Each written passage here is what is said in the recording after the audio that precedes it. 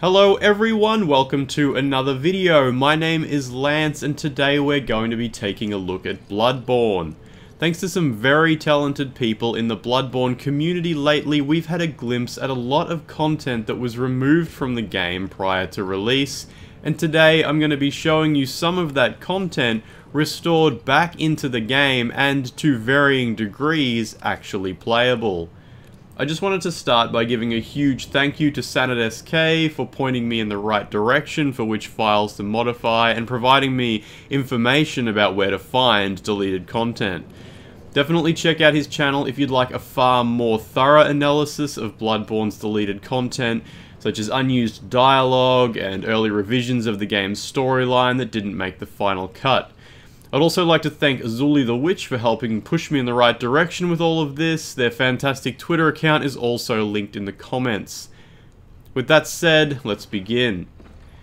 Now let me clear this up first. I have no idea where in the game these characters or enemies are actually meant to appear. I've just inserted them into a few random locations to see how they looked or behave in various environments. But for all we know, these creatures were never meant to appear in any of the locations we actually visit in the game. First up, we have this removed creature referred to in the game's data files as Slug Princess. She's one of the more interesting characters, and it's almost definitely left over from some character ideas that were eventually realized in the Fishing Hamlet DLC later on. She wanders around really slowly and has an attack that can't hurt the player. She's also got animations for taking damage and dying as well. It's hard to know whether she was originally intended to be a dialogue NPC or just a background character that would wander around a little. Either way, her blindfold is an interesting touch, subtly tying her to the blindfolded hunters that we also see around Yharnam. She has dedicated animations for turning around to face the player as well, but it doesn't quite work and sometimes she just pivots around on a single point. Still, she was definitely originally meant to slowly wander towards the player and try to attack them.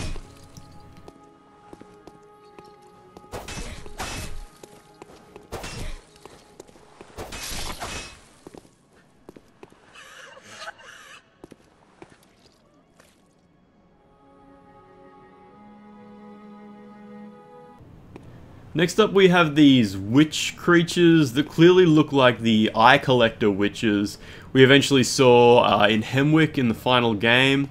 Although these look a lot younger and still slightly human, kind of like a transitionary point or a missing link between the women who wander around Hemwick and the witches that they eventually devolve into. Perhaps the Witch of Hemwick boss was originally going to use this unique character model, but in the end they replaced it with a more generic looking enemy. However, early in the Old Hunters DLC, we do actually encounter one unremarkable witch enemy that seems really out of place. And I'm guessing that this younger looking witch may also be an unfinished idea from the DLC that was eventually totally written out.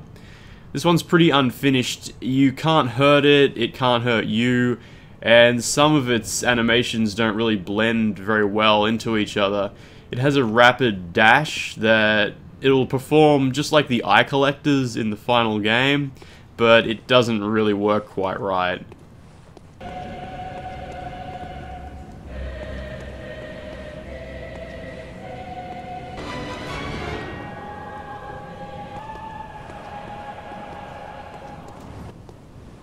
Here we have another very unfinished character that really reminds me of what ended up being the patients at the research hall in the DLC, with the huge sacks of water on their heads.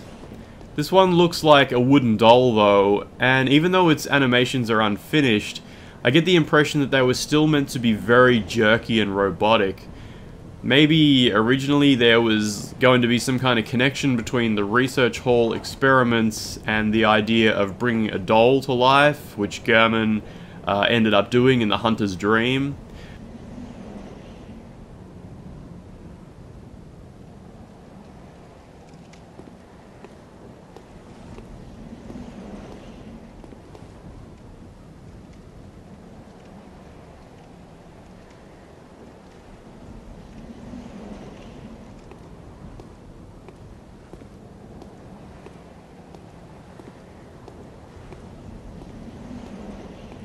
Once again, this creature can't hurt the player and also can't be damaged or killed. It does have a few clumsy attacks programmed in though.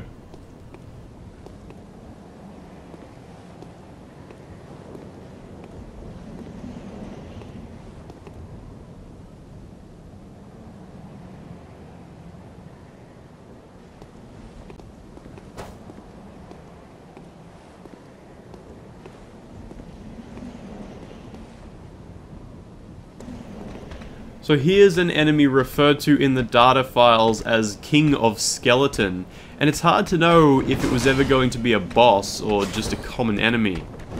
It also really looks like it would have been more at home in Dark Souls 3, but it's far more finished than some of the other creatures we've seen that clearly fit perfectly into Bloodborne's aesthetic, so who knows.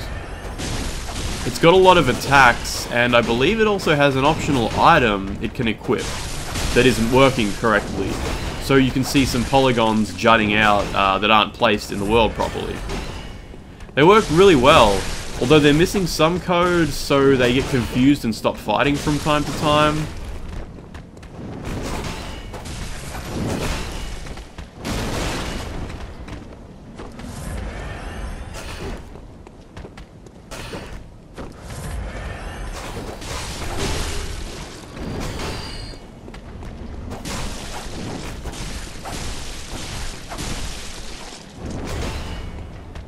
I also love this death animation where it reaches into the sky before its arm falls to pieces.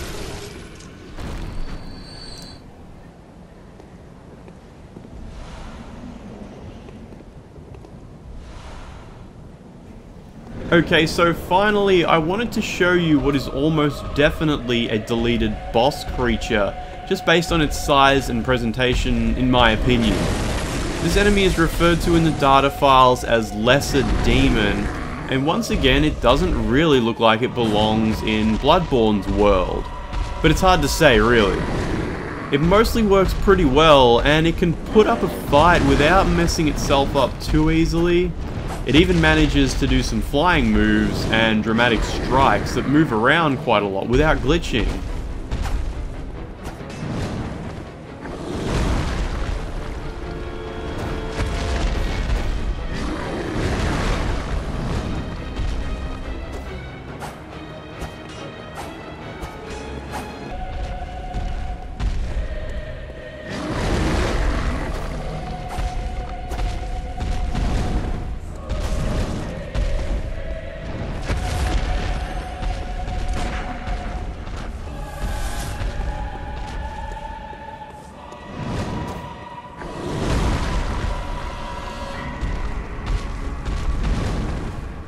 It does get stuck into a loop from time to time where it looks like it's roaring or trying to breathe fire, and nothing I did to it would make it stop, so I just had to reload the battle if that happened, so it would start fighting again.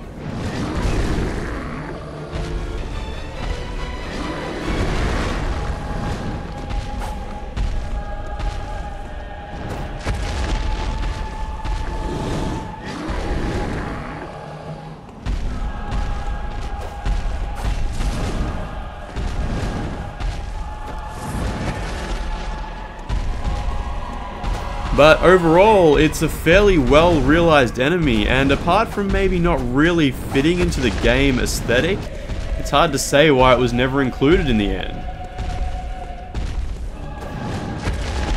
So I'd just like to say a huge thank you for watching. If you have any thoughts about what these characters mean lore-wise, any other places in the game you'd like me to show these enemies behaving in, or anything else to say, please let me know in the comments. And if you'd like a bit of a behind-the-scenes look at the process of creating this video, be sure to follow me over on Twitter at ManFightDragon. There's a link in the description. Above all else, be sure to like this video and subscribe, and I'll hopefully upload 5 more deleted Bloodborne characters as soon as I can, as well as give you a look at some of the level modifications I've been able to do to reveal some unseen parts of the maps. Either way, thank you for watching, and I'll see you next time.